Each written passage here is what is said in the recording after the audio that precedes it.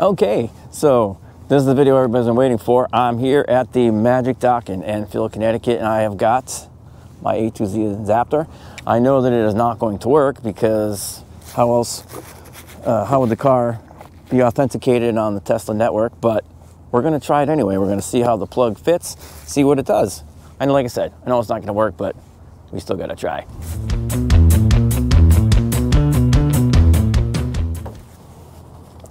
Just because it's fun. So,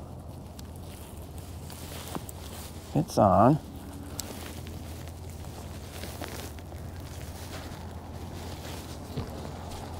Locked in.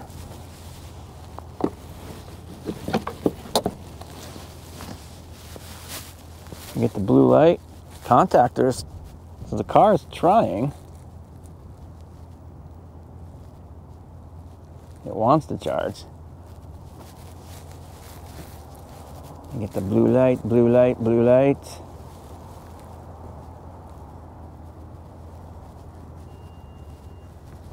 Yep.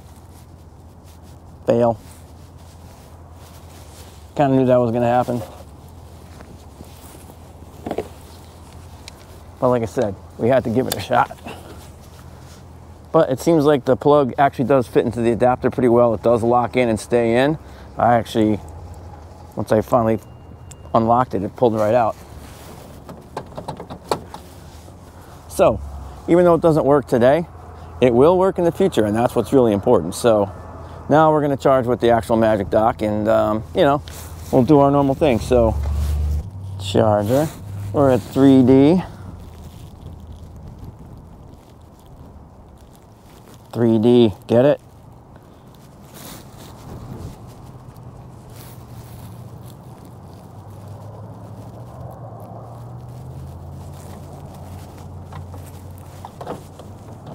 Oh, the same thing that happened the last time. Nothing. Won't work. It's kind of interesting. See, this has been happening lately. Like the last couple times I've been here, the Magic Dock it won't pull out. Get it? Won't pull out. Charge here. 3D. Start charging.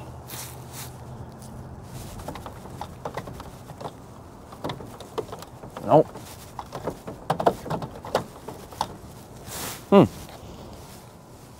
Oh well. It's another one of those times where the Magic Dock just doesn't work. So that's something to keep an eye on, because that never used to happen. And the last few times I've come here, I've had to move posts because the Magic Docks won't unlock. So I'm wondering if maybe after a certain amount of time, they start to get stuck, they start to get worn out. Maybe they just don't work as well. Not too sure, but this one, it's still saying to pull it out. And it ain't happening. It's not coming out.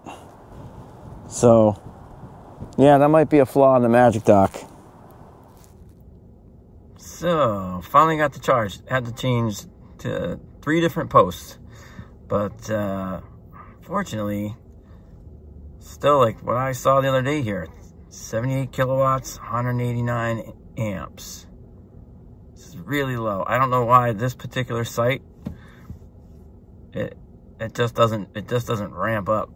That one in Brewster, New York was like double this. It was much, much better.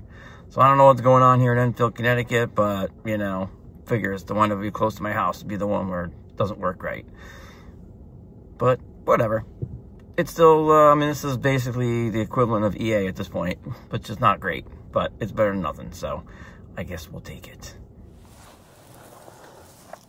So, well, I could not get the Magic Dock to unlock. It took me 3 different tries, and I finally had to use the little thing that says need help unlocking adapter.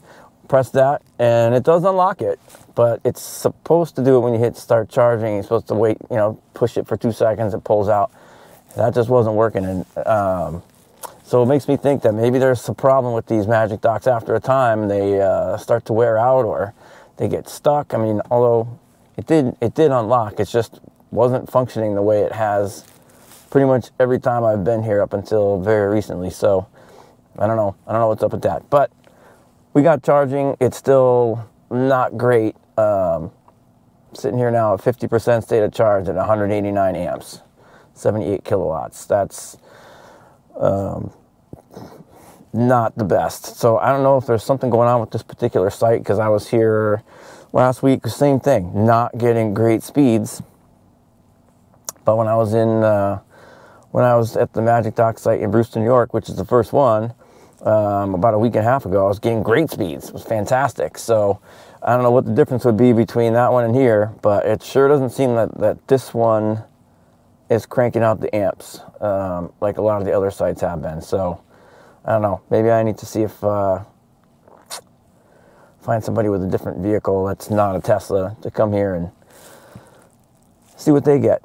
But anyway, in any event, we're charging. We're just about done. I tried the A2Z adapter. It didn't work. Big surprise. Knew it wouldn't work.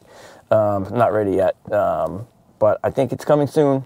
It sure sounds like it'll probably be Ford, then GM, and whoever's next. I don't know where Polestar falls in that lineup, but hopefully within the next 4 to 6 weeks, we'll be able to charge here or any Tesla V3 or V4 without an adapter, and that will be super awesome.